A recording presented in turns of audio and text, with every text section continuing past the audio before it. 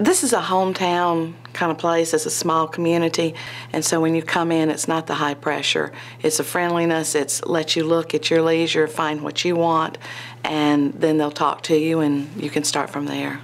We picked the truck up and took it home, test drove it, never brought it back. Everything was pretty much done over the phone. Bob came in and signed the papers, and that was it. There were no hitches, no hidden surprises. Always treated with professionalism, courtesy every time I've walked in. Never silliness.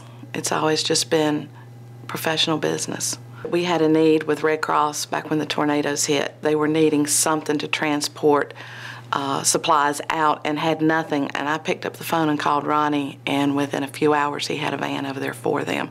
That's the kind of small town community that is needed. When you do business in town, you have to be part of the community, and Ronnie is. He's always stepped up to the plate with everything we've ever needed.